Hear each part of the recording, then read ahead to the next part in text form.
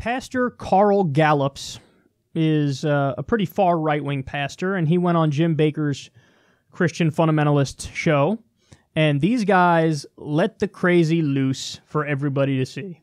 I think that's why there's so much of an attack on Donald Trump in America, yeah, and that Americans don't even know. I think this is very spiritual. We've talked about this several years ago when we were talking about him running.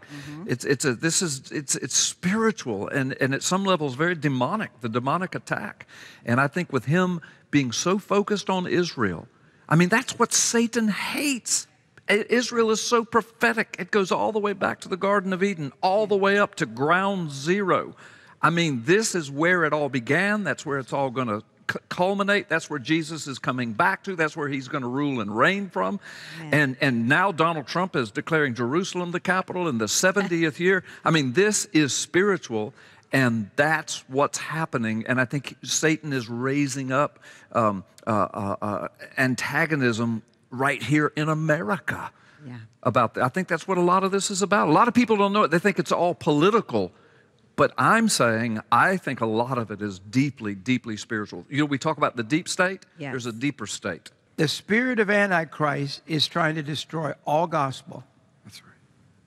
Christian television, if the enemy, if the opposition ever gets a hold of this country again, believe me, you have no idea how much this world hates the gospel of Jesus Christ. That's right. And I believe God has us stay on the air. Yes. When the president called our home, Lori, Yes.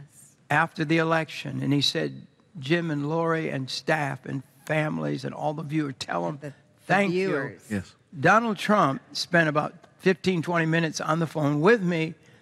All they did was thank me. I remember. You know it. You're involved with this. Yeah. You actually opened up one of Trump's rally with prayer. I was very you've been involved to open up one of his rallies. You're a award-winning police officer. I know that. You've been you love this country. Yes, I do.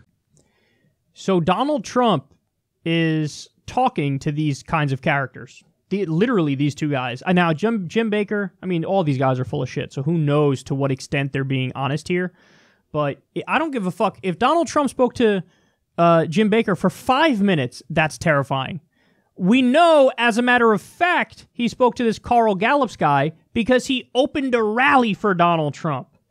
So even if we say the Bakker thing is bullshit and Bakker is pretending he spoke to Trump even though he didn't, we know he spoke to the Carl Gallups guy, which is petrifying. And also remember that Alex Jones has repeatedly bragged about talking to Donald Trump. And he said he spoke to him on a regular basis. He could be lying. I don't know to what extent he's actually spoken to him. But Trump did do an interview on Alex Jones' show, so it's not totally outside the realm of possibility that Alex Jones has a direct line to the President of the United States. And look at the things that these people believe. Look at what they believe. They have a line to Trump, and look at what they believe. I don't need to put any fucking, here's Kyle's commentary on top of what just happened and what you just saw with your own two eyes. Just digest what you already saw with your own two eyes. They talk about how there's a spiritual demonic attack. The spirit of the Antichrist is attacking Trump. How? Why? Because Donald Trump is fulfilling biblical prophecy on Israel and saying Jerusalem is the undivided capital of Israel and moving the embassy. And so Satan doesn't like that. The demons don't like that. And so when the leftists attack him, that's really the Antichrist and the spirit of demons attacking President Trump for fulfilling biblical prophecy. And listen, they actually explain how Carl Gallups does, this is all about the rapture. See, we support Trump with his Israel move because it's all about the rapture. Donald Trump recognizing Jerusalem as Israel's capital, saying it's their undivided capital, moving the embassy there, that fulfills biblical prophecy to say all the land is Israel's. In the Bible, when all the land is Israel's, Jesus comes back, Jesus kills, 3/4 of the Jews, converts 1/4 of them, and then we all, go to heaven together. These are fucking crazy, fundamentalist fairy tales that clearly are not going to happen. Anybody who gives a shit about evidence and science and reason can come to that conclusion. But these guys have a line to Donald Trump, and they really believe this stuff, and they think he's fulfilling biblical prophecy. And see, that's the thing about Donald Trump.